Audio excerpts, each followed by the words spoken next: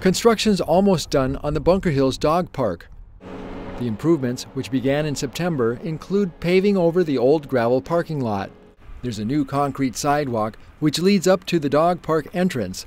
Inside the large dog park area, there's now an 8-foot wide paved trail loop which connects up to the Bunker Hills Trail system.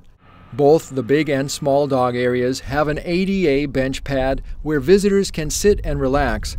Anoka County Parks awaits a few finishing touches, like installing the gates for the new corral area and putting up signs. The dog park should reopen later this month. These are the first significant improvements to the park since it first opened in 2013. The Bunker Hills Dog Park is a joint venture between Anoka County and the cities of Coon Rapids and Andover.